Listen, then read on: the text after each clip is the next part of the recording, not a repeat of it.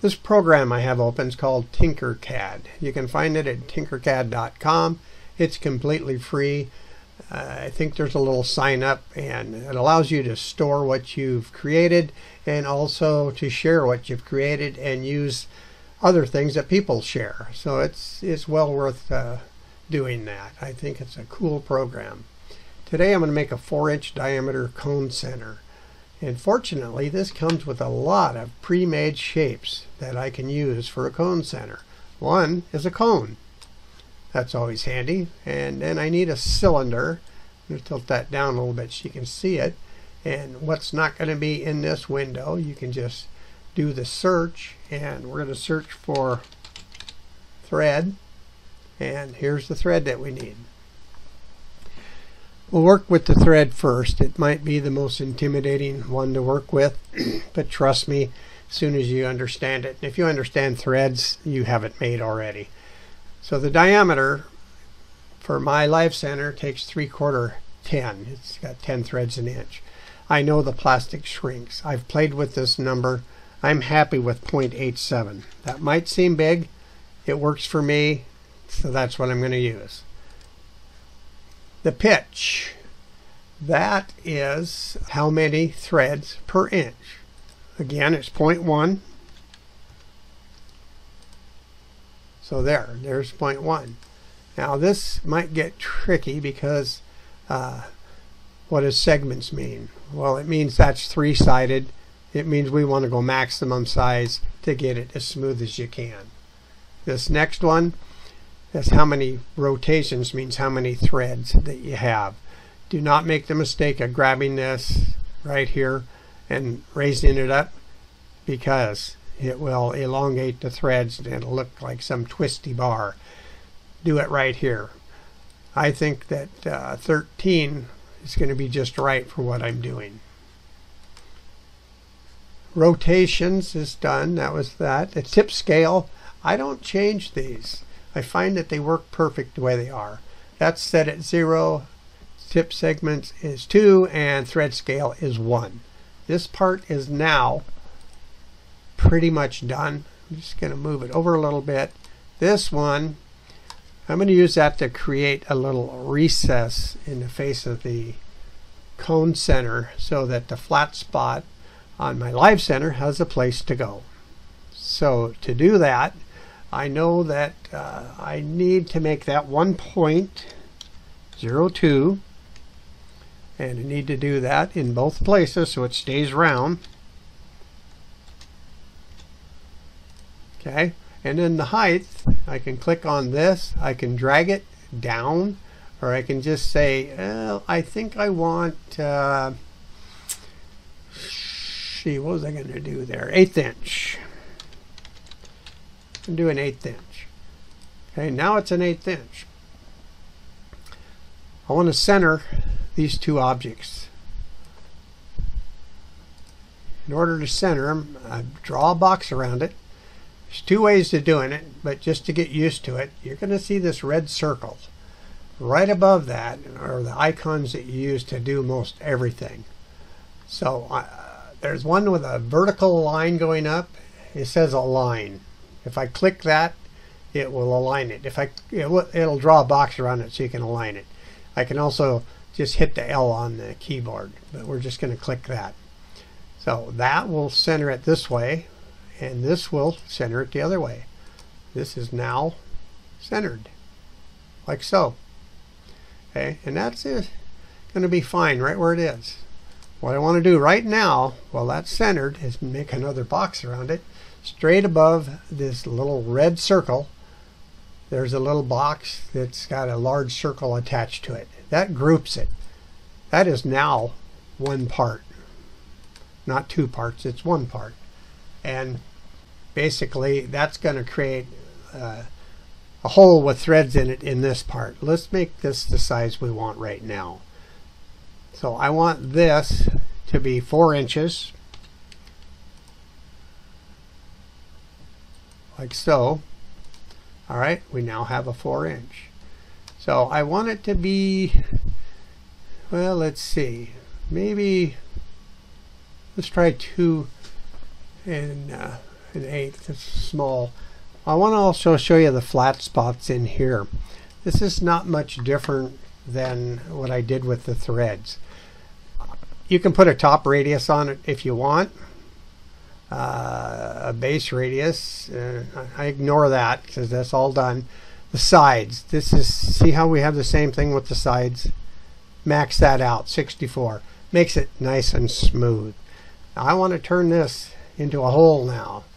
So when I click on it, you got the red one means solid, and the one next to it, it now will make a hole in there, but the hole is going to have threads on it.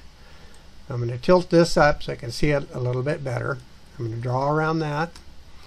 Okay, we're going to align this. So same thing. I could hit the L or I could do this. Okay, I'm going to click that one, and we're going to click this one.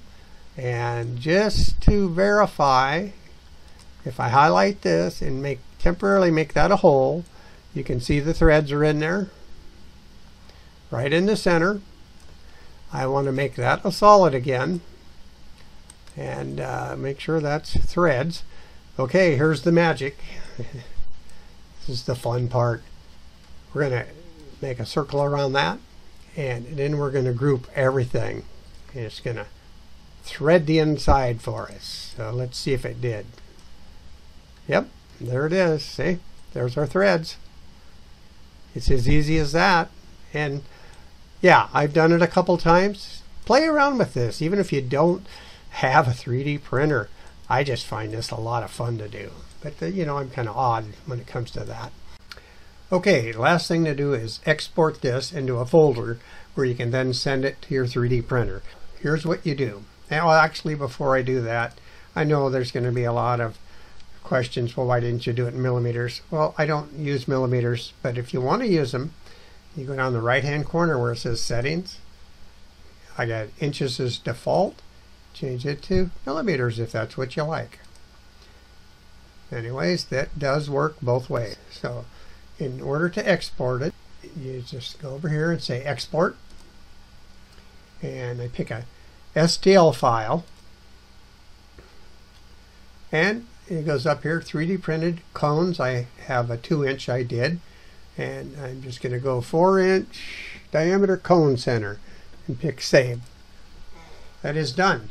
Now, I'm not going to show you any of the 3D printing, at least setting it up. That's going to be another story. But maybe I'll show you the part while it's being made, just here and there. But I'll come back and then I'll show you the part. So I'll see you probably in a number of hours. I'm going to show you a few pictures of the part being printed. It took about 3 hours for the big one. And here's the finished part coming up, both of them. There's a 4-inch and a 2-inch. I decided I'll go ahead and make something else for the wood lathe, and stay tuned for that. It's going to be pretty cool. I'm going to go ahead and make another quick little accessory. If you have more than one chuck and you're finding it hard to store them, this will help because you'll be able to make as many of these as you want. You could fasten them to a board that is fastened onto the wall or somewhere where you want to store your chucks. And we'll need some threads, so we'll bring that in since it's already there. And then I'll need a cylinder, and actually I need 2 of these. So I want to change the size of this. This will be the mounting plate. I'm going to change that to 2 inches. And of course we'll change this to 2 inches. And height wise, I think a 1/4 inch is probably plenty. Now we have that. So this will be a pin actually to put the hole in it. We'll do that later. Here's our threads.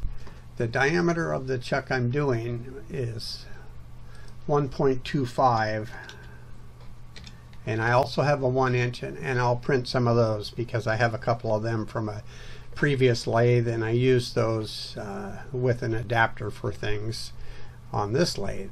So we have the 1 1/4, and the pitch is 8 threads per inch, so it's 0.125. And now the segments, I'll show you this again. Less segments is not as smooth, so we go full segments. Rotation, I think probably, and I can adjust this later, but probably about 11 should be sufficient, if it even needs that many. I'll bring this over and center it on this disc.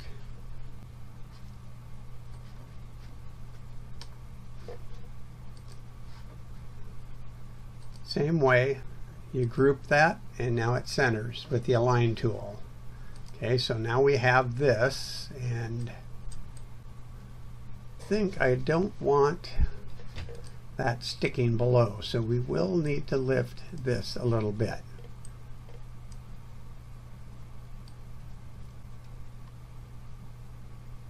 There. Now, right, I didn't want that on the bottom. Now, we're not cutting threads into this, so we just leave this solid. And I can go ahead and group these two together. Now that's become one part. There, it is one part now. I want a hole through here, and we're going to use that to fasten that onto your cleat, and I'll just put a 0.2 diameter hole. You can make that based on the screw size you have, but that should be sufficient. And we're going to just drag this up like so, and then we're going to center that on the rest of it like so, in the alignment tool. And if I click here, and if I click there, it is now centered like so. It's showing through. We'll turn this into a hole by clicking that icon, and now we're simply going to group these, and we now have our part. That is it. That's all there is to it. So I'm going to go ahead and save this, send it to the printer. I'll maybe show you some of it while it's printing, just photographs. But I also want to go ahead and make a 1-inch. So we're going to assume I've just saved this. I can ungroup all of this, if I got a hold of it, that is. And I did. So now I actually have to ungroup this section too. Alright, now if I want a 1-inch, I can go over here and change this to 1 inch.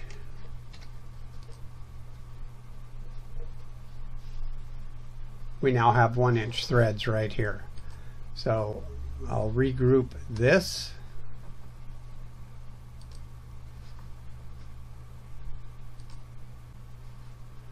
And I'll regroup everything.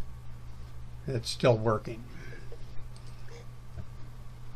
There. Okay, now it's all grouped. We have the hole through here.